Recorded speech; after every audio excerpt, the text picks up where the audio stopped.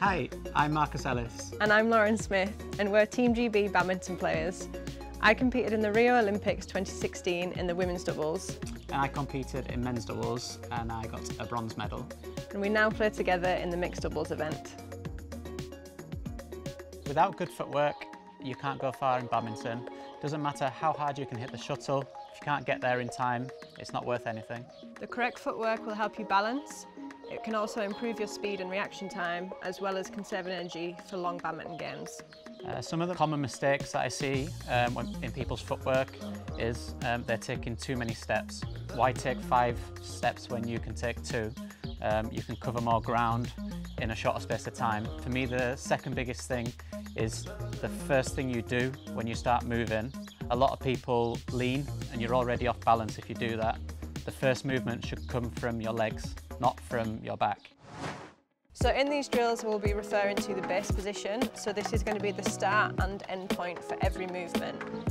Now the body position for that needs to be wide legs and bent knees, and the idea is that you've got a low centre of gravity and you can push off and move in any direction. They're going to use 2 terms, so a lunge, I'm dropping my body weight down, probably to pick up the shuttle, and the second one is a split step. Before every movement I will go like this.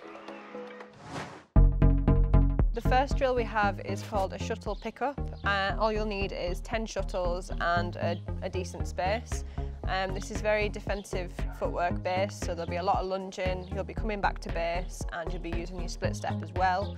The idea is you move to the group of shuttles on the floor, pick one up, come back to base and then move to another corner. Okay, so as you can see, Marcus is maintaining low legs throughout the entire movement. Even though we call it a split jump, he's not particularly jumping, he's staying nice and low to the ground. He's pushing off both legs equally, so although his right leg is doing the lunging, he's using his left leg to push off, especially to the right-hand side of the court, or the grass.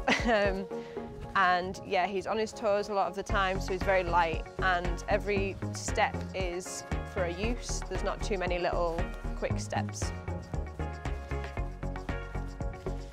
By this point, should be burning a little bit. There he goes. So the second exercise we're going to do, we're going to add a bit more unpredictability to it. It's still the same size court, 6 areas to move to, but my partner is going to call out a number.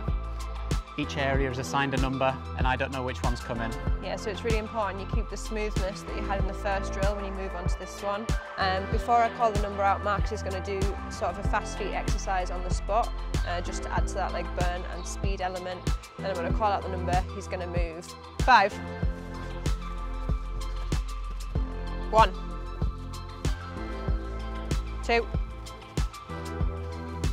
6,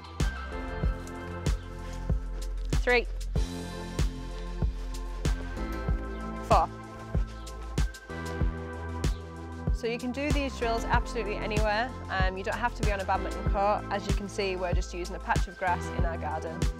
And don't forget, with your footwork, you want to be quick and maintain balance during your movement. Make sure to use both of your legs. Remember to start and end in your base position and keep your stance wide with your knees maintaining a low centre of gravity. Thanks for watching. Test them out and let us know how they go in the comments below. And for more tips, check out the Olympic channel. I'm Marcus Ellis. And I'm Lauren Smith. And we're Team GB badminton. Sorry, try again. Okay. Forgotten. A few tips? A few drills.